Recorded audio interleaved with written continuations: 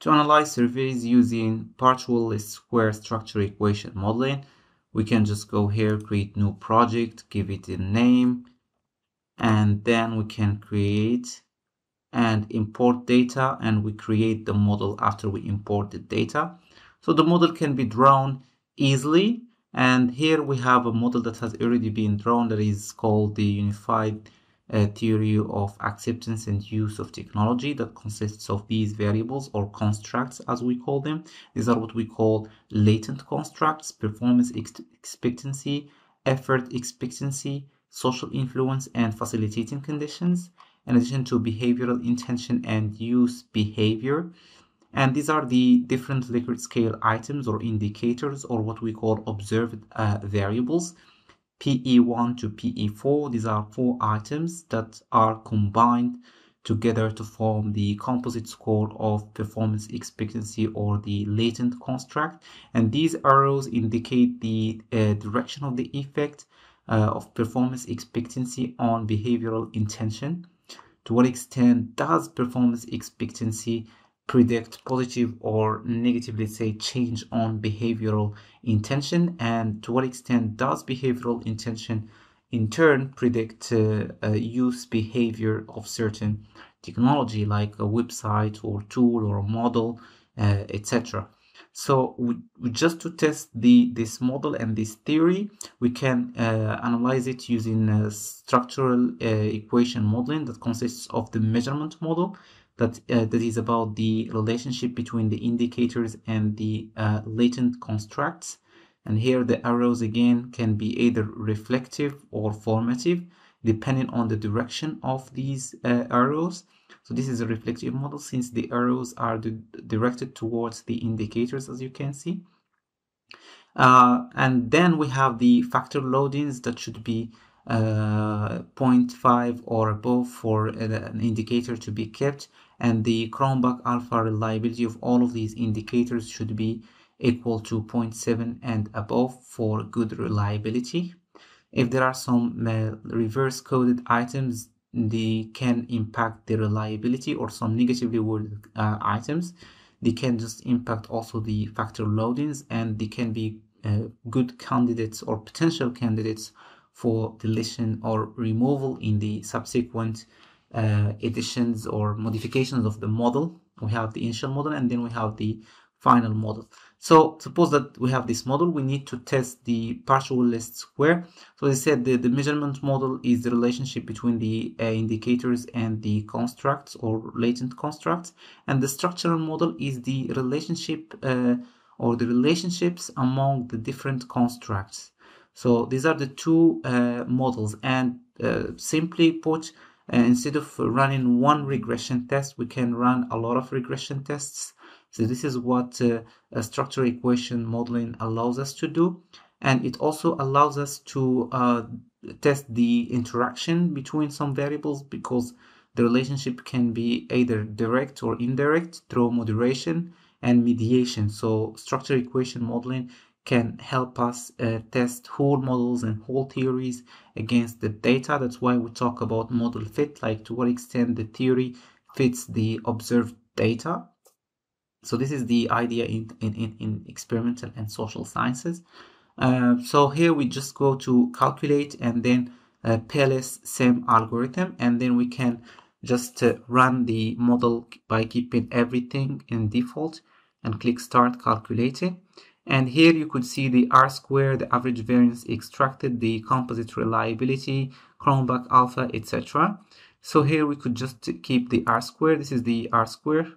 So to what extent these predictors have an impact on this outcome variable. So they explain 35.3% of the variance in this variable. So the more variables we have, the more the predictive, let's say, value or this value of the R-square can increase. All right, then we have the outer model, and the outer loadings and outer weights, depending on whether the model is reflective or formative. So we could just have both of them depending on the model that we have. And the inner model that we have contains correlations, covariances, indirect effects, path coefficients, and total effects in addition to the F square. So this is the inner model, that is the structural model, and the outer model that is called the measurement model. So these are different names, and here we can highlight the path coefficients. As you can see here, this is for the outer model. We can all do the same for the inner model correlations here. So you can see the strength and significance of the correlations depending on the boldness of the line. Like effort expectancy seems to be highly correlated in a positive way with behavioral intention, followed by performance expectancy, then social influence, and finally facilitating conditions. So this will indicate not only the relationships but also their strengths and their significance levels, and this can be done in a very nice visualized format. All right, so here we could just go through these let's say headings. Here we have three formats for each display. For example, path coefficients, we can see it as a matrix, as a list, and as bar chart. So here this is the visualized format. You can obviously see this, and also the green color indicates some good values, whereas the red color indicates low threshold values, which is good. So here we have the indirect effects, total indirect effects, specific indirect effects, and these are the what we call the operationalization of the items, or the constructs as we call them, not variables, because variables can be just one question, but constructs can be multiple questions combined. All right, so this is how we can go about it. And then we could also test the total effect, and then matrix and list, we have total effects, and then we have outer loadings. You can see all the values appear in green, which is good. You can see them as a list also. And then we have the outer weights in case the model is formative. So this cannot be relevant in this case, but sometimes when we have a model and the arrows, this can mean that we have different models that are reflective and formative at the same time. Then we have residuals, quality criteria like the R-square, and this is the R-square for the two indigenous constructs, especially behavioral intention and use of technology. Then we have the F-square, and then we have the construct reliability. So what is good about this is that you can see the green highlighted values, and this is the construct reliability and validity depending on the types. So here we have Cronbach alpha and the average variance extracted all appearing in green, which is nice. And then we have the average variance extracted. You can see it here, in addition to discriminant validity that consists of the heterotrait monotrait ratio of correlations. And then we have Forner-Laker criterion, and then the cross loadings. So these are discriminant validity, meaning that to what extent each set of items can be distinguished from other set of items, or each group of questions can be distinguished from other groups of questions. This is what we mean by discriminant validity. Then we have convergent validity, meaning to what extent the items can converge together to form a construct. Then this is the collinearity statistics, and it is measured using the VIF, that is variance inflation factor, and the threshold is set between 3 to 5, and the higher it is, the more let's say red it will become, so the color will change here, and it's not good for the model. And this is for the outer model, and this is again for the inner model, as we have two collinearity statistics, either for the outer model or the inner model. The outer model meaning the measurement model, and the inner model meaning the structural model. Then we have model fit criteria, like the ones calculated on analysis of moment structure, or AMOS. And then we have the algorithms here. So usually we don't reach these levels here, as they cannot be relevant. So what we need is simply the validity of its types, discriminant and convergent, in addition to the other one, that is path coefficients. Okay, so these are the major two statistical means that we need. Then we can also test the bootstrap, and we usually set it at 5,000 to 10,000. So let's just keep it at 5,000 because these will have implications on some numbers. The test type here is two-tailed, meaning that we don't know the direction of some hypothesis, either positive or negative. And then we have the significance level, or the p-value, that is 0.05.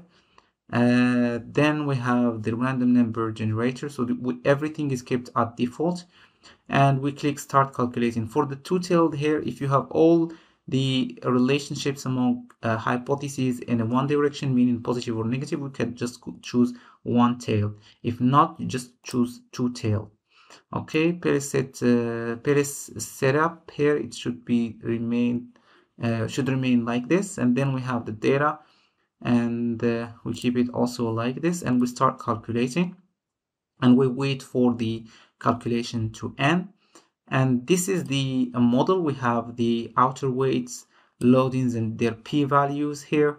The constructs, we can have the Cronbach alpha or the R square, as you can see. So this is the Cronbach alpha that is visually displayed here, and then we have the R square and the other statistics. So we could just fix it from here. Usually we choose path coefficients and p-values, or path coefficients and t-values, and the t-value that is above 1.70, I will just keep the exact value in the description box.